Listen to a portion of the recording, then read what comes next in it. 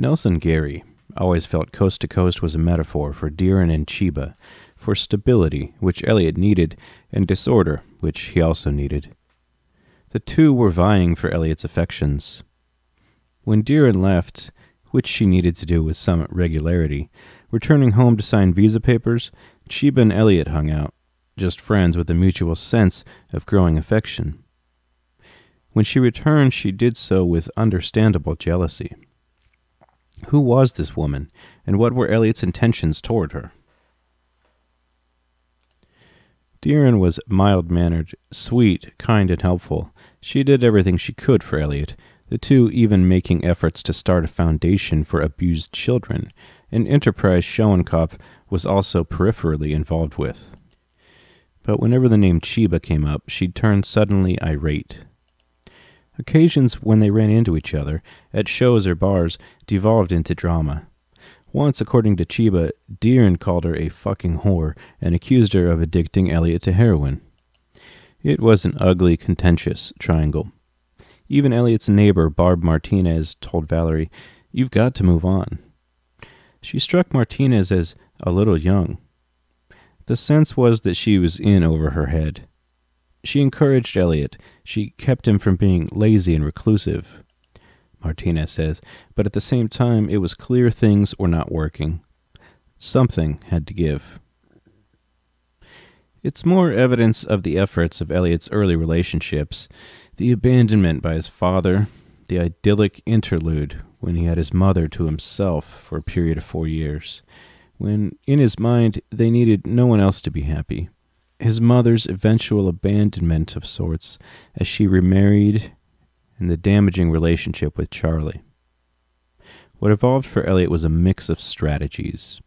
There was self-sabotage. He ended relationships even when they were good.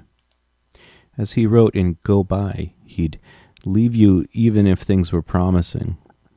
In other words, he preempted relationship failures. He expected them to fail, so he torpedoed them. He cut them off before they reached their inevitable, in his mind, end. "Nobody broke your heart," he sang in Alameda. "You broke your own." But he also needed love. He hated to be alone.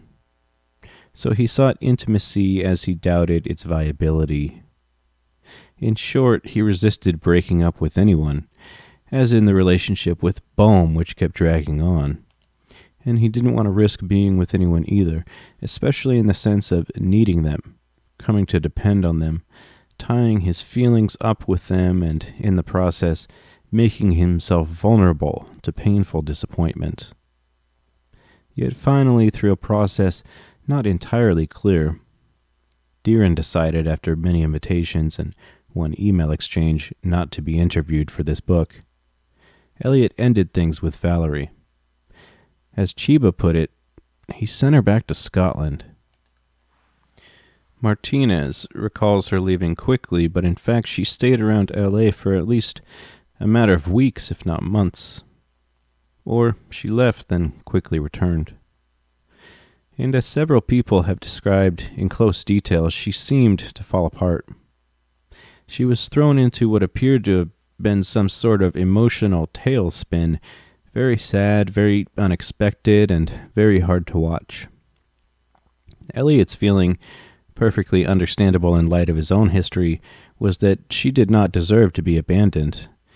But he found he couldn't stay with her either, apparently. She quickly went from being, at baseline, extremely neat and tidy and well put together, to not bathing, not changing her clothes for days at a time, according to several people who were there to see the regression. More than once she allegedly and vaguely threatened Elliott's life, saying, in effect, that something drastic was going to happen, and that she wasn't talking about herself. Elliott wisely holed up in a studio he'd recently built with the name New Monkey in an office complex in the San Fernando Valley. Calls were placed on Elliott's behalf to his psychiatrist, Dr. Schultz, the brain boss with whom Gary Smith had set him up. At times he and Valerie had met with Schultz together, as had Bunny and Ashley and Jennifer Chiba, even Dave McConnell. Clearly his parents knew he was in some degree of trouble emotionally. They also were learning piece by piece the extent and seriousness of his addiction history. At some point, Schultz was told of Darren's condition and asked for advice about what to do. She obviously needed help badly. It was far from clear how things might turn out. Schultz, however, was apparently dismissive. He said he knew Valerie, and she couldn't hurt a fly. By this time, she was telling people she was going to win her man back. She was on a mission, driven by a monomaniacal mindset, now at a point, some believed, where she'd overstayed her visa. She slipped into shows in strange disguises, wearing white wigs. Those who knew her saw who she was. The fear always was that she might do something desperate. In late January 2003, several months after the breakup, the Get a Backbone episode occurred. This was the message she called out to Elliott in the middle of a performance, another rocky one, right after he finished the song Pretty, Ugly Before. She may have believed she would have gone undetected, unidentified. She was in disguise. Yet several people, who were there that night positively identified her. And although Elliott did not know at first that Darren had made the remark, he did the next night, when he played the same venue again.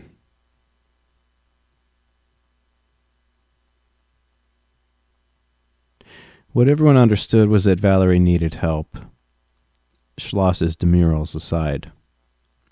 They were sympathetic. They didn't demonize her. It was understandable what she was going through. She had devoted her life to Elliott. She'd done all she could to support him, to the degree she knew how. She'd been there when he was at his worst, beset by nightmares in which he beat himself up, in which he kicked his own ass for treating me badly, and recognized he needed to separate drug use from escaping my past, or stupid, I don't remember what happened, sad in self.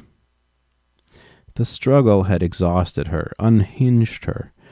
The result was some form of emotional breakdown. Elliott had deserted her.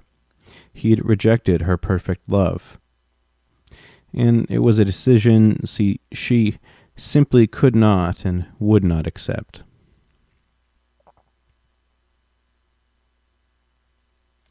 Still reeling mentally and physically from the ghastly neurotransmitter restoration, and deciding reasonably that it might not be a good idea to go home, he'd taken to sleeping in a drum isolation chamber in New Monkey, Elliott turned to Chiba. At the time he was weakened, she says, to the point where he found it hard even to get up. Still, he asked her to meet him at the Roost.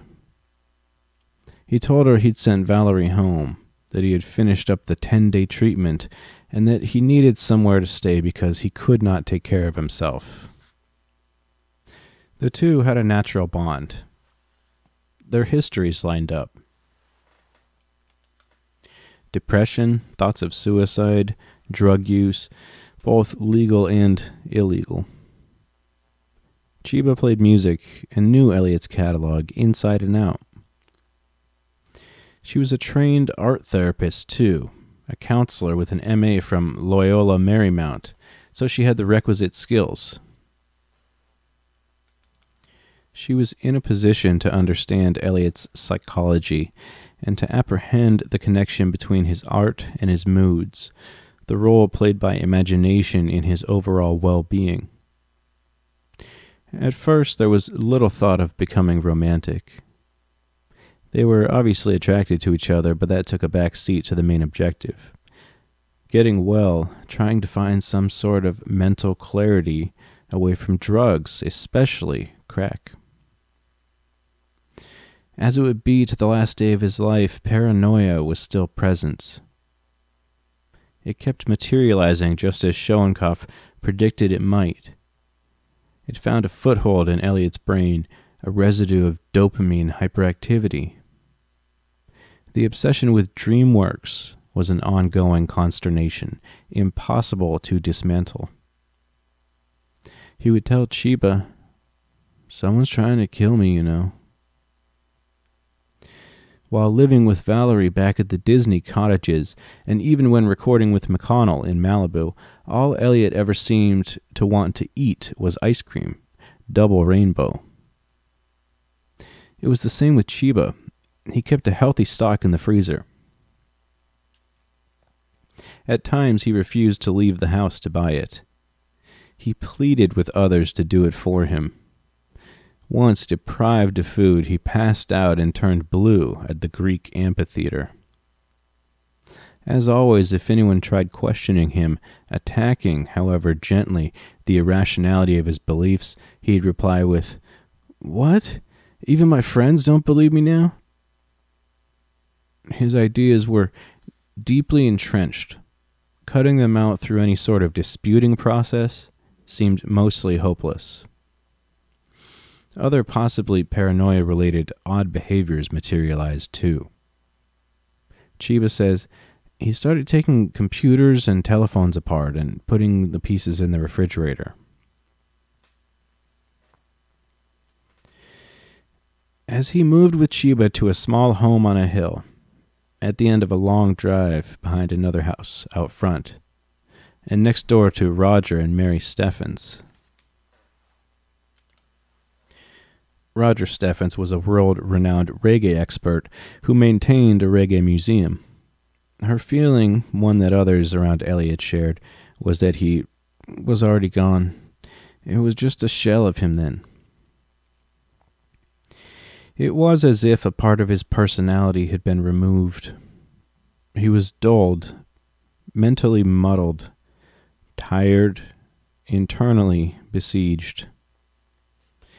Even his compassion, his vivacity, his concern for others had leaked out invisibly. Naively, but just like most everyone else in Elliott's life, especially women, Chiba thought she could save him. "I loved him," she says, "but at the same time I wasn't sure I had what it took to stay with someone so fucked up." She did her best. She stuck with it, feeling as if she were doing the world a favor. But it was like 3 full-time jobs at once. Day and night she was on call, in the back of her mind realizing people are going to do what they are going to do.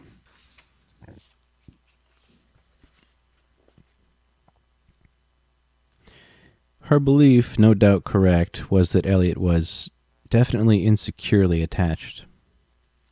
Admirably, he exposed his vulnerability immediately. He was very clear and open about how he felt, yet when it came to relationships he tended to be guarded and unsure, or ambivalent, resistant.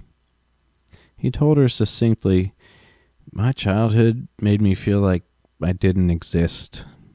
I was nothing." What Chiba focused on, apart from managing day-to-day needs for nutrition, getting Elliott back to some approximation of physical well-being, was the music, encouraging him to work when he felt up to it. New Monkey was set up. He had begun renting the Van Nuys space back when he lived in the Disney cottages. For a time, he kept equipment in the cottage loft, reachable via the circular stairway. It had functioned as his home studio. But he moved all he had to the new space, eventually, its name a hopeful inspiration, making music a new monkey, a replacement addiction. Once he got it up and running, he spent days at a time there, sometimes sleeping in the same drum isolation room, buying new gear, taking it apart when necessary, and doing what he could to fix it. At first it was a total mess, but Elliott and Chiba got it organized. They put inspirational quotes on the board, tapestries on the wall, partly to dampen sound. Drawers and cabinets were painstakingly labeled. Apart from a Fairchild compressor, which Elliott also really loved, his overriding fixation, one that dominated the last year of his life and became, indeed, a new monkey, was a Trident A-range mixing board, one of 11 made, the same sort of range the Beatles had used at Abbey Road. Initially, the board was a piece of shit, according to Nelson Geary. When it arrived, it failed to function properly, and Elliott concluded he'd been ripped off. But he tore into it with total absorption, dedicating every free moment to getting it up and running again. Geary calls the board Elliott's second most impairing obsession, the first being DreamWorks. He still was not able to shake the notion that the company was bugging his home, tapping his phone, hiding listening devices in plants in his lawyer's offices.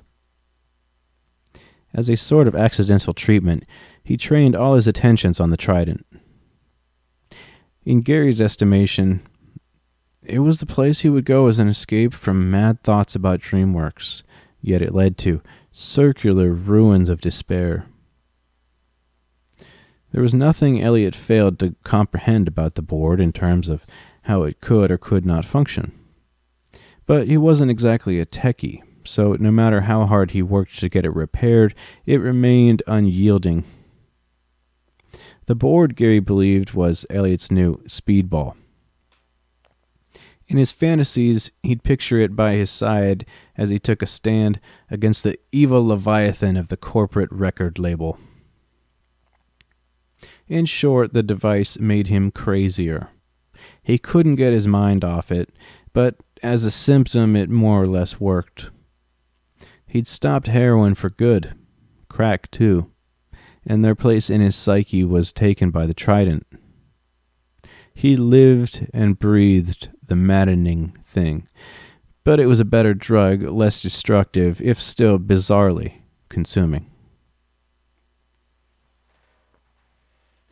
The Trident was a means to an end, even if Elliott sometimes treated it as an end in itself. The truer focus was the music he'd make with it, the activity it was supposed to serve. Handfuls of songs were scattered about, some old, rejects from prior efforts, some relatively new, performed but previously unrecorded. It's not clear how much actual recording Elliott got around to at New Monkey. Most people feel very little was laid down on tape there. Not exactly nothing, but not a lot.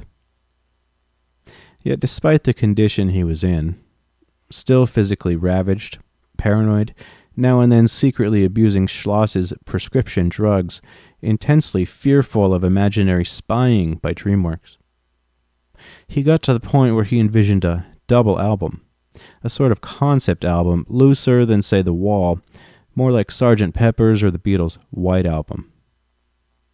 By now, he'd cut off McConnell, possibly out of more paranoia, but his intent was unchanged. He wanted something adventurous, edgy, dirty, with songs spiraling off in many directions at once, messy but with an underlying unity, a whole exceeding the sum of its parts. Chiba hired Fritz McCod as a studio assistant, the person heard at the start of King's Crossing. And like a well-meaning taskmaster, she sent Elliott and Fritz off to work. She pushed and prodded. Some days Elliott got almost nothing done. Other days he'd return with tapes and play back what he'd come up with. It was decidedly slow going, but it seemed to be working. In between trips to the studio, Elliott and Chiba indulged in what she called retail therapy. They headed off to Home Depot, Fry's Electronics, the Bodhi Tree bookstore where they bought baskets full of self-help titles. Now and then, on rare occasions, Elliott donned the green goggles, slang for getting stoned. He smoked, Chiba says, to combat Adderall addiction, a remedy he felt worked. She didn't like it, but it seemed at the time like a harmless enough irregularity, and it never led to anything harder. In terms of the music, a total of something like 58 songs awaited refinishing, Chiba recalls. Of those, 28 to 30 were to be culled. Some were frankly experimental, melodic noise, blind alley, and yay.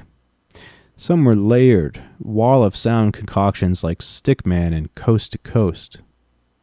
Some were meant to slowly explode after gentle beginnings like Abused.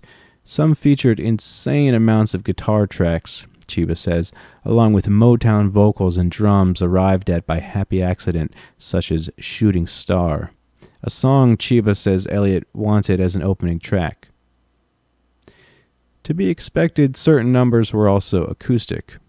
Let's Get Lost in the comparatively old Memory Lane about Elliott's Sierra Tucson experience. It was all slowly coalescing. This was to be Elliott's epic, a Homeric statement to exceed all others. The list of tunes expanded almost daily. There were, in addition to those named above, the instrumental See You in Heaven, Mr. Good Morning, From a Poison Well, Here If You Want Me, with lyrics added to an instrumental riff from Figure 8, True Love, Taking a Fall, Go By, Talking to Mary, Sons and Daughters, Going Nowhere, and the insouciant but ominous-sounding Suicide Machine, once titled Tiny Time Machine, the tune in which Elliott imagines making a happy home out of hellish things. He rides a pony on a neon night, saying everything will be all right. Chiba says Elliott worked tirelessly on the mixes to get them just the way he wanted. He pushed the limits of the recording equipment using unorthodox setups. He ran the sonic gamut, intrigued by any potential new direction. Even Neil Gust rematerialized, showing up for a short visit at a time when Elliott's paranoia was on the increase, Chiba recalls. The two recorded a song just like back in the Heat Miser days in Portland. I spent a week and a half with him, Gus says. Elliott brought up the band's demise again, apologizing once more for what had happened. He said he wanted to make another Heat Miser record, go on tour. Kind of crazy. But he was a mess. I was like, you need to get healthy first. As for the recorded song, Chiba can't remember its title or if it ever had one. She later gave the master to Gust. What is indisputable is that the record was set to explode, a brand new Elliott Smith with a brand new game. It was to be a colossal artistic departure. All the inimitably nuanced beauty of the prior efforts was retained in songs like Let's Get Lost and Going Nowhere, the lyrical weight and density, the intricacy, but the range of sound roamed heedlessly, numbers dropping like deliberately amateurish homemade explosives, creating a corrosiveness never before seen on any other of Elliott's records.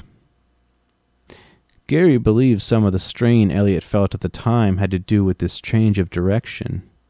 He knew it wasn't going to jibe. He knew it might unnerve or confuse fans to whom he always felt a degree of devotion. He understood that, on its face, it was a bit of a disorganized tangle, a lot like the White Album, in fact, with its jarring incongruities from Dear Prudence to Revolution 9. But so be it. It was Elliott's Finnegan's Wake, his electrified Beckett. And if DreamWorks detested it, all the better. He was up for a total sonic rebuke, all paranoia aside.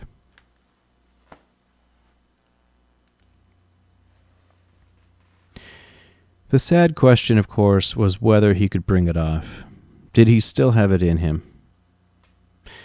His plan was to gather up the demons, then throw them against the wall where they'd burst in messy melody, curlicues of scraping sounds. But the demons had their own designs, as always. It's not as if they were primed to cooperate. They never had been before. Projections onto DreamWorks notwithstanding, Elliott always understood the enemy was within. It went where he went, everywhere from Home Depot to New Monkey. With tenacity, and with every last iota of self-preservative feeling he could muster, he'd defeated heroin and crack.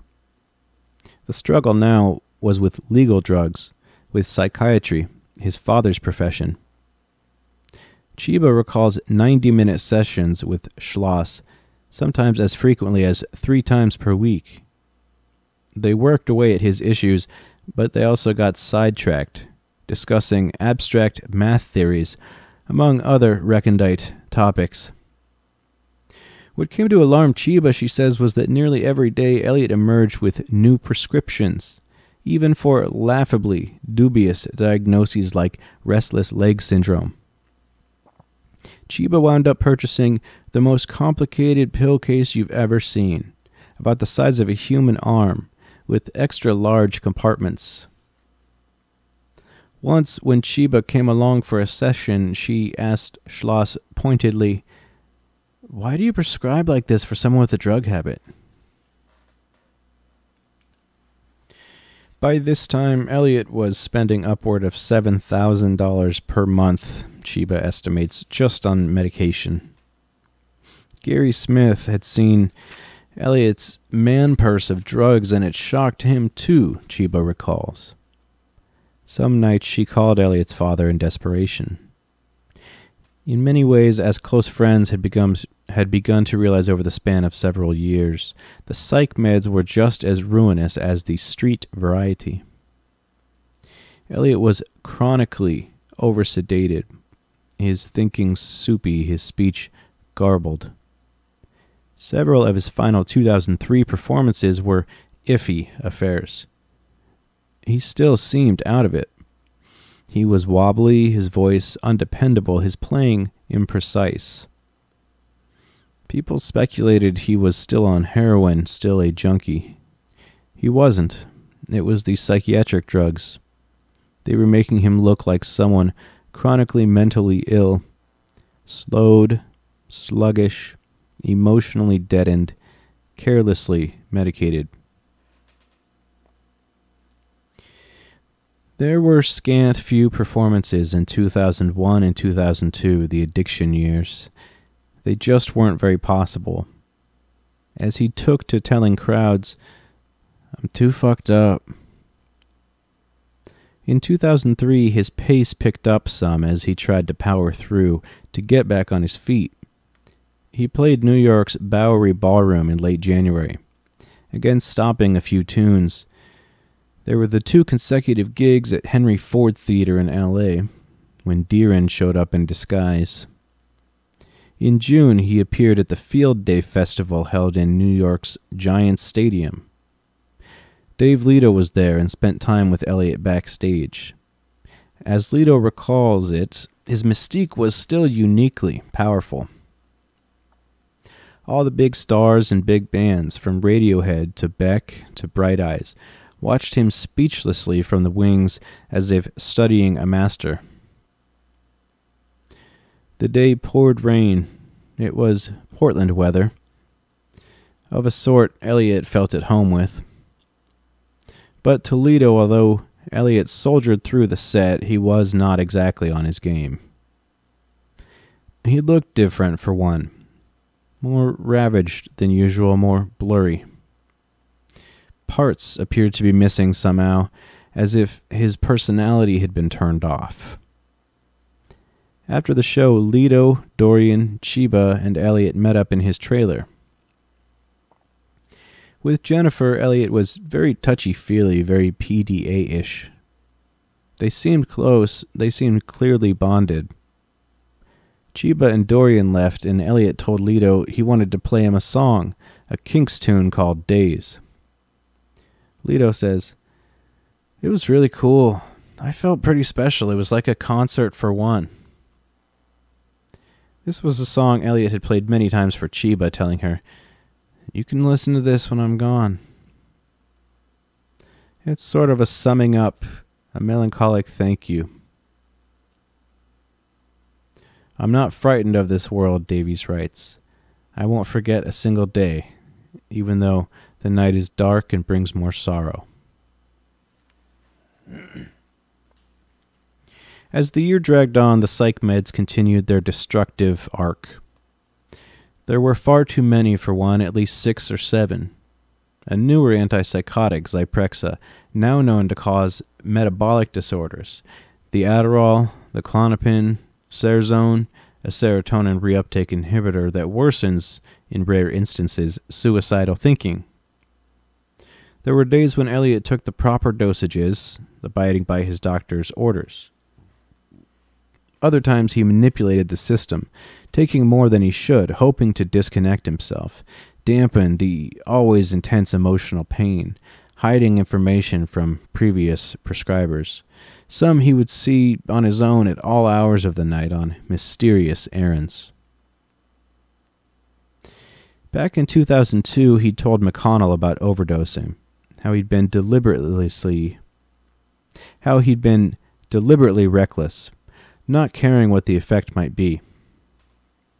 One night in 2003, he tried it again.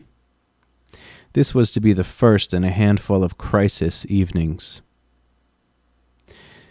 Chiba discovered Elliott had taken 22 Klonopin. His frighteningly blithe attitude seemed to be, "Let's just see if I die." Jennifer immediately called Ashley, who raced over, Chiba says, to find Elliott still conscious and propped up, but looking very slow and sedated. The idea reasonably was to call 911.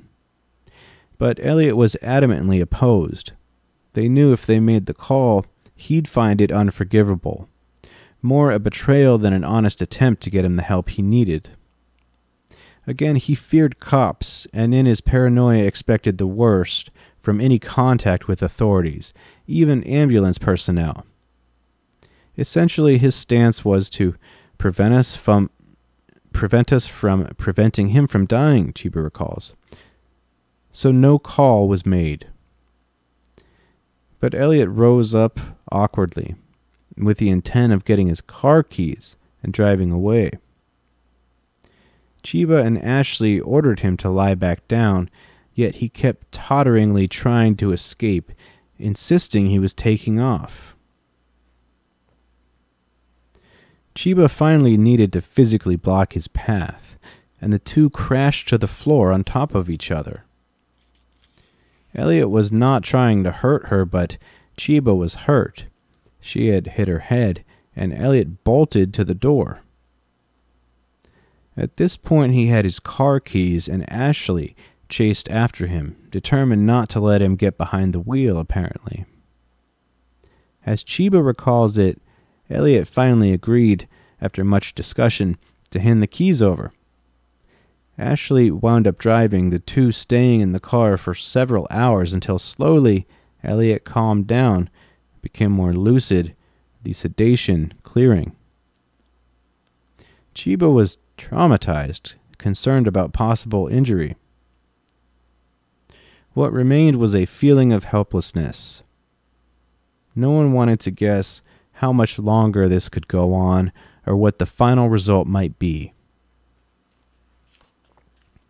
Once more, Chiba wondered whether she could take it. How was she going to make it through months, years, even a virtually uninterrupted emergency? Suicide had become a daily topic. Like the boy who cried wolf, Chiba says. It was almost a joke. Elliott might tell her, for instance, "Today is the day they are going to put me down," using almost comically a veterinary analogy. Chiba took it all in, feeling alone and spent, as did Ashley, who was nearby and on constant call. In one way, at least, all the suicide talk seemed geared to take the charge out of the subject, Chiba believed. She felt it was better in a sense for Elliott to be open about it, although the openness hardly diminished the fear everyone had.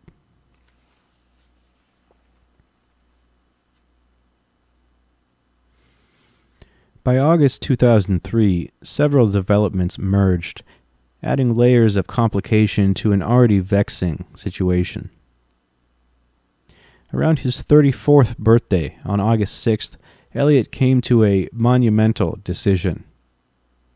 He elected impulsively, and not entirely advisedly, from a medical or detox perspective, to go off everything, to try an immediate, total cold turkey. He stopped the psychiatric drugs, including a newer one, Strattera, for ADHD. It had been prescribed as an alternative to the more speedy Adderall. He also stopped smoking, drinking, caffeine, all of it. There was no tapering, no slow cessation of use. He just plain hit the brakes. Therapeutically, he began pounding kava, a drink with sedative properties, and a green concoction Chiba prepared, a foul-tasting nutritional elixir. This seemed like a direction no one could argue with. He was getting clean, purging his system of every last toxin. But there was fallout, especially from the psychiatric drugs. His brain had become more sensitized from years of usage. Sudden cessation therefore came with added anxiety, moodiness, irritability, agitation. And the paranoia lingered around the edges, a renegade variable he now confronted with zero chemical assistance. He and Chiba took long walks in a canyon to promote activity and mindfulness. Elliott kept at the music, recording the Cat Stevens tune Trouble in their bedroom on a 24-track, it left him weeping, and the Bob Marley song Concrete Jungle. He was ragged, his nerves shot, walking on a wire, but he kept fighting.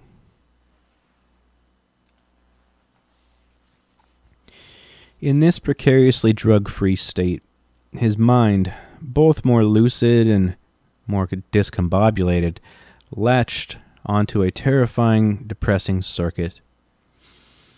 It was a subject he'd actually been circling for some time, never sure what to make of it, never sure how much to believe, at once certain, at once thoroughly mystified. With Chiba, he had bought a book on the sexual abuse of young boys. He read it closely, underlining pages, making notes in the margins. Broadly, it matched his sense of his own history, of emotional pain, hypersensitivity, disconnection, fear. He'd lived in the same atmosphere of torment and anger. He decided, or suspected, or intuited, it's impossible to say, that he too might have been sexually abused. The realization hit him like a hammer blow. The implications were horrifying. There was the question of what to do about them, but suddenly in the light of this revelation, his agony found clarity. He figured, correctly or not, he might have some kind of answer now.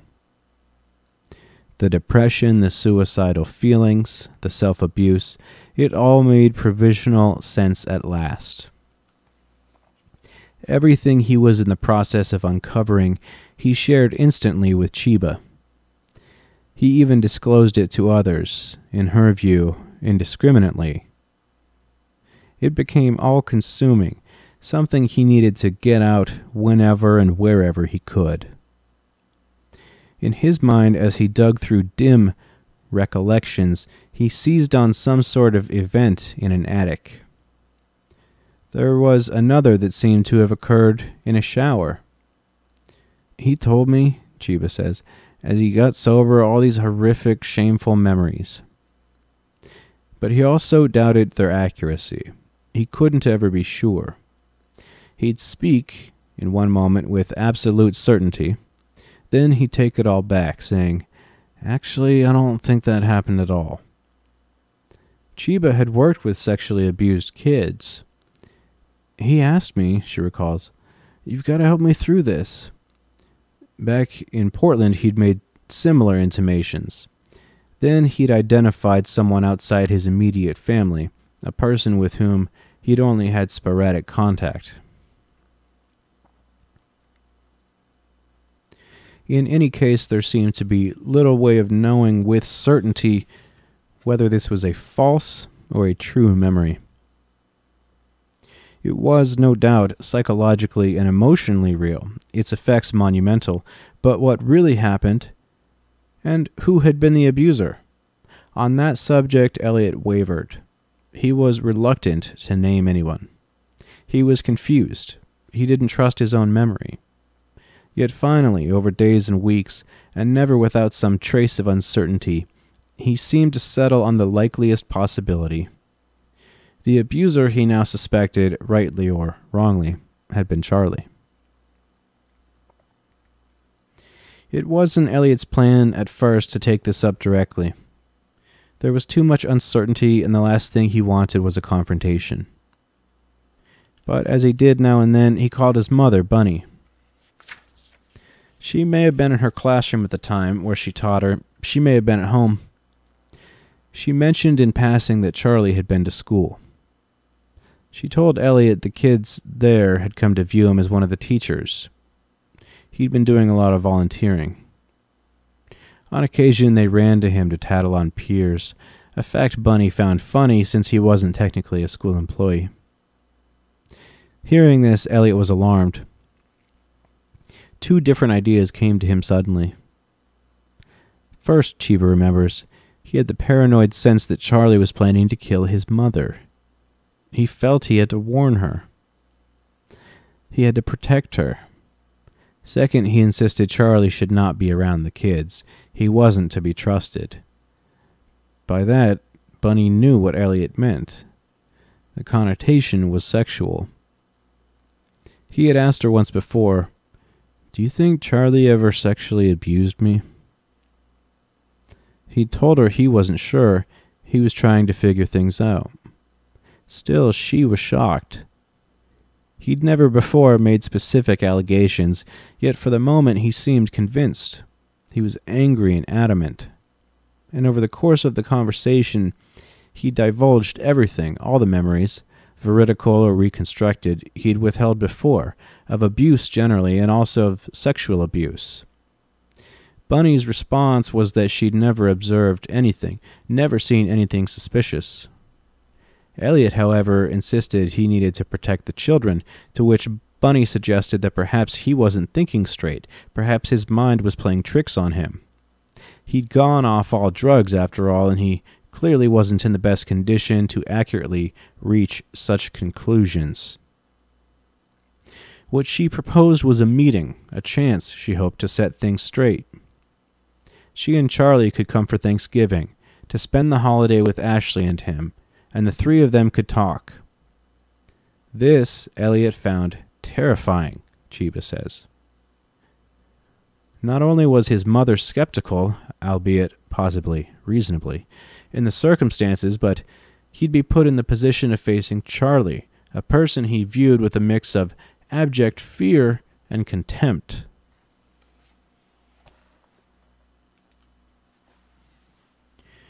In this swirl of emotional chaos, everything spinning off in several directions at once, Elliott fearful, guilty, uncertain, angry, and still intermittently paranoid, as always, there occurred still another frightening act of self-abuse. He and Chiba had planned to attend the film Lost in Translation.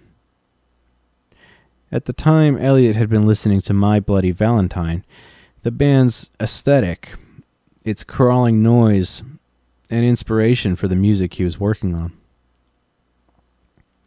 5 tunes by Kevin Schultz, My Bloody Valentine's vocalist and guitarist, were featured in the film. Plus, Brian Reitzel, former drummer for the punk band Red Cross, had supervised the soundtrack, and Elliott was set to work with him on the movie Thumbsucker, for which he'd recorded Trouble. But at the last minute, Elliott decided not to go. He wanted to stay home and record. So after some discussion, Chiba went alone. She thought it was odd, but there was no convincing Elliott otherwise. When she returned to the house,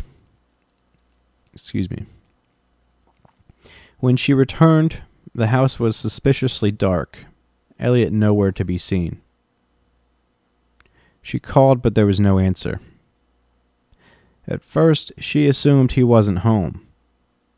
Yet as she wandered anxiously room to room, she finally located him under the covers in bed, cowering and crying. She noticed a knife, then she saw blood in spots across the sheets. There were cuts, she saw, superficial ones at various points on his body. It was too much to take. Instantly she thought, I can't do this anymore. I can't live with him. I need to break up with him. The ordeal of managing his day-to-day needs was seriously undermining her own mental stability. Again, she moved to call 911. Again, Elliott begged her not to. She asked, "Why, Elliott?" It was a question everyone had been asking him nearly all his life. His answer was, "I don't know." Chiba quickly contacted Ashley, and, like always, she drove over immediately.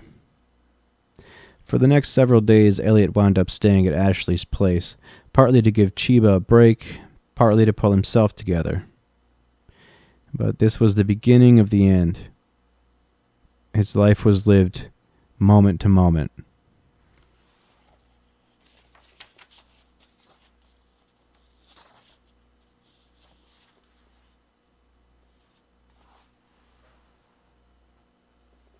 Okay. We're going to wrap it up there for today. I'll finish this chapter next time. Really getting into the sad parts here. And as you'll notice, I haven't done any commentary. And we're going to keep it that way. So stay tuned. Thanks for listening.